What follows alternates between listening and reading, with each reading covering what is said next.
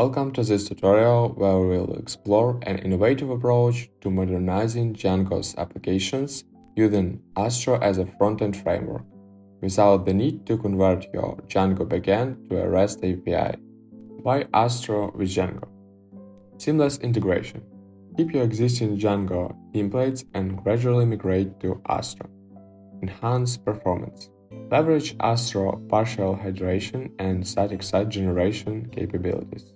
Modern development. Access the latest front-end tool while maintaining Django's robust backend. No API required. Continue using Django's template system without building a separate REST API. Our starting point is a traditional Django application with a template that demonstrates common Jinja templates features. Conditional rendering, if-else statements, loop iterations, for loops, variable interpolation. We will walk through the process of setting up Djazztro in your Django settings, setting up an Astro frontend alongside our Django backend, converting Django template syntax to Astro components, maintaining the same functionality while leveraging Astro's modern features. Let's start by configuring Django to work with Astro. First, open your settings.py file and add the following configurations. Set Astro port, typically it's 4321, add Django Djazztro to your installed apps, configure the template backend to use Djazztro. Now that we have our Django configuration ready, let's set up the front-end part of our application. First, let's create a new Astro project. Run the following command to create a new Astro project.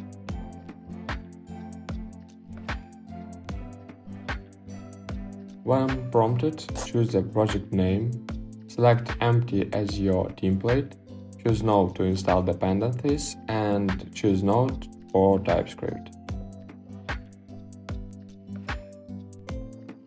After the Astro project is created successfully, we can proceed with cleanup. Delete the following files from the frontend directory: package.json and package.log.json.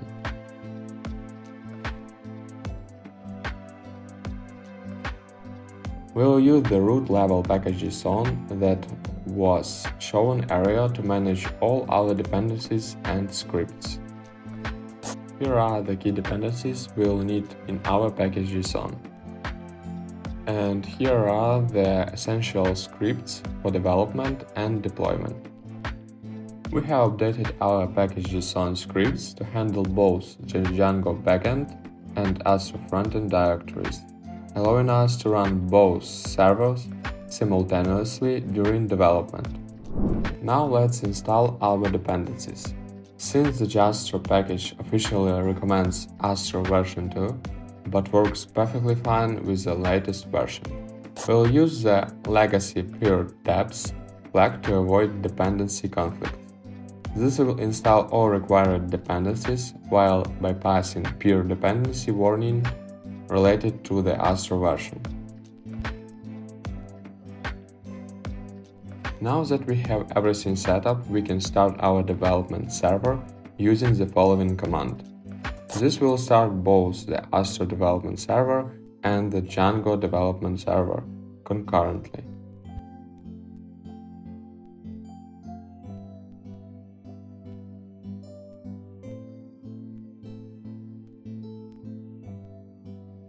To ensure proper template rendering, rename your Astro template file to match your Django template name.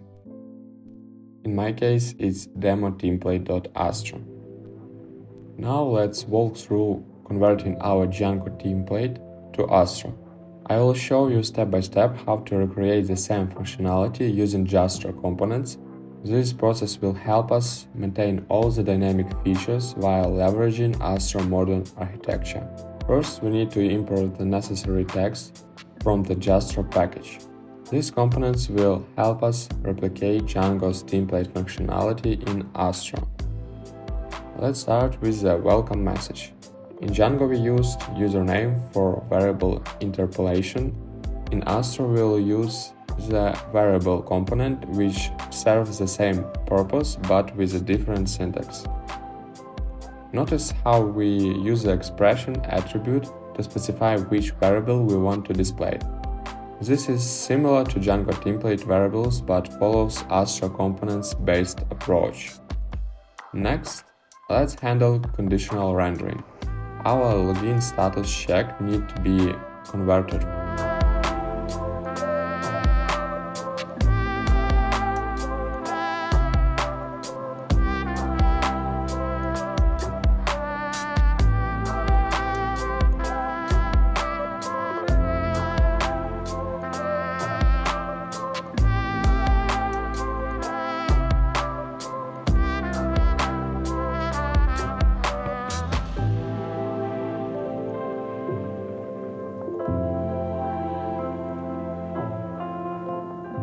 From Django's if syntax to Djazztro component-based approach. The if component works similarly to Django's if statements, but it's more structured and follows modern component patterns. The else component is nested inside if, making the code hierarchically clear and maintainable. Finally, let's tackle the loop structure. Django's for loops are replaced with Djazztro for component. This component requires two key parameters. Item name defines the variable name for each iteration, like item in Django's for item in items. Source list specifies the array or list we are iterating over. Here's how we implement the item list with nested conditional rendering. For reference on available components, consult the Djazztro documentation link in the description. The documentation provides a comprehensive list of components for Django Astro integration. With our Astro components now set up, we can safely remove the original Django templates as they're no longer needed. To verify everything is working correctly, launch your application. When you visit localhost, you will see the component rendered with the same structure as the original Django template. More importantly, when accessing the Django server directly, you will notice that all dynamic content and variables are being properly passed through and displayed in our new Astro frontend. If you are wondering how to handle expressions written inside class or style attributes, for example, if item name equals bike, color will be red, you can leave them as they are. They will continue to work normally, as you can see in the browser. We have successfully transformed a traditional Django template into a modern Astro-powered frontend, while maintaining all the dynamic functionality. This hybrid approach gives us the best of the both worlds, Django's robust backend capabilities and Astro's modern frontend features. Thanks for watching, don't forget to like, subscribe and leave any question in the comments below.